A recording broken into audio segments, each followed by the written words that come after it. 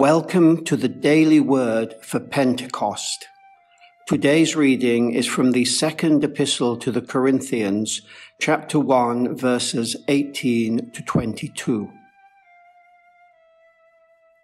As surely as God is faithful, our word to you has not been yes and no. For the Son of God, Jesus Christ, whom we proclaimed among you, Silvanus and Timothy and I, was not yes and no, but in him it is always yes. For in him every one of God's promises is a yes. For this reason it is through him that we say the Amen to the glory of God. But it is God who establishes us with you in Christ, and has anointed us by putting his seal on us and giving us his Spirit in our hearts as a first installment. This is the word of the Lord.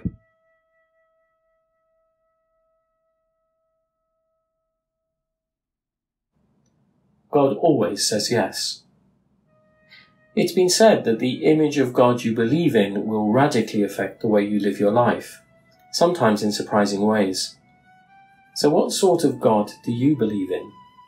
Is it a God who sets you free, or a God who binds you in chains? Is your God a stern judge ready to condemn you, or a loving Father ready to embrace you like the prodigal son? When you hit rock bottom in your life, will your God be there to pick you up, or will he leave you down? Is your God a God who always says no, or a God who says a big yes? During Lent, I read a book called The Gospel of Yes. It was written by a Baptist pastor called Mike Glenn. In the book, he shares that God's most powerful word is yes. He outlines that from the very beginning of creation itself, God has been saying yes to humanity.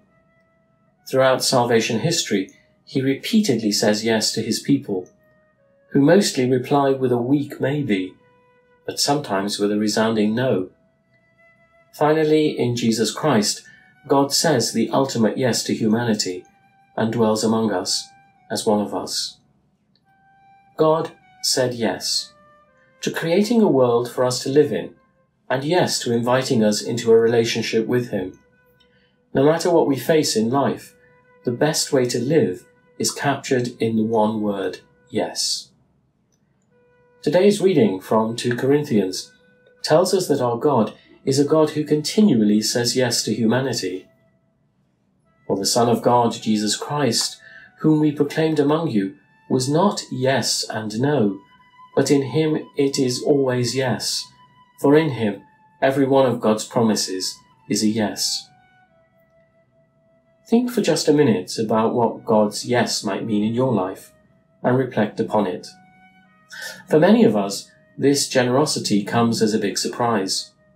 We are conditioned over the years, maybe by culture or bad teaching, to expect God to respond to us with a disapproving no. Paul, in today's reading, is reminding us that the God we see revealed in Jesus Christ doesn't expect us to pass a test or please him as a condition of welcoming us home. We are already precious in his sight, and he accepts us as we are. Paul is telling us that you don't have to satisfy God before he will welcome you, or that you have to make God happy before he will invite you in. God is already welcoming you from all eternity. God's yes was at the beginning of creation. In creating us, in calling us into being, God says to you and to me, I want you to exist. You are precious in my sight. And throughout salvation history, God continues to show this yes by offering his people the fullness of life, in spite of their constant unfaithfulness. But will God ever get tired of reaching out to us and saying his yes? Will God's yes ever reach its limit?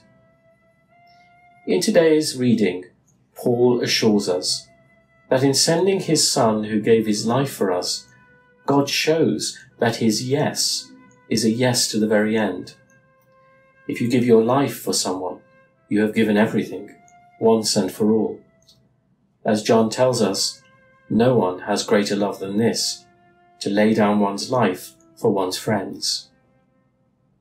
It is this definitive, unconditional yes of God to us in Christ that enables us to express by our life a yes in return. That is why Paul says through Christ we can say Amen. In other words, our own yes to God in response to his love. The word Amen is Hebrew, and in Hebrew it means trustworthy, or so be it. And we say our Amen to God by saying yes to our fellow human beings, by affirming their existence in acts of love and kindness. I'd like to share with you a tiny prayer by Dag Hammarskjöld. He was a Swedish diplomat, Secretary General of the United Nations, and a Nobel Peace Prize winner. He died in 1961 in a plane crash. He left us this simple prayer. For all that has been, thanks.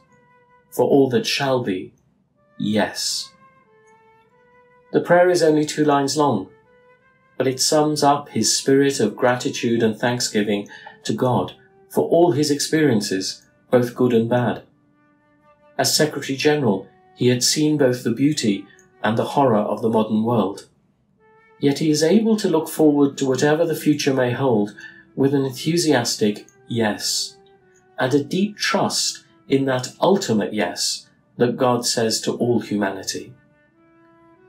Brothers and sisters, Jesus is that ultimate yes of God, and the only adequate response we can make is simply, Amen, Amen, yes, so be it. Some thoughts for reflection. Are there people who have enabled you to live by their unconditional acceptance?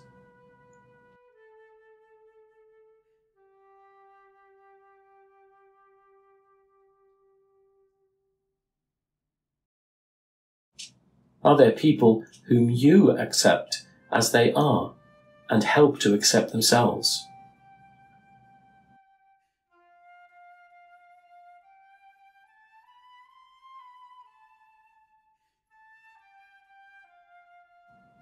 What enables you to discover the unconditional yes that God has spoken to you?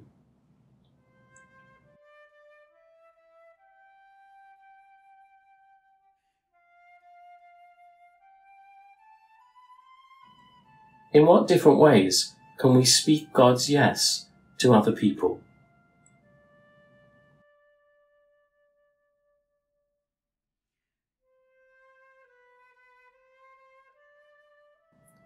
Let us pray. Lord, I want to say yes to you. I want to say yes to your love for me. May I receive your love. May I rest in your love. I want to say yes to your loving will for me.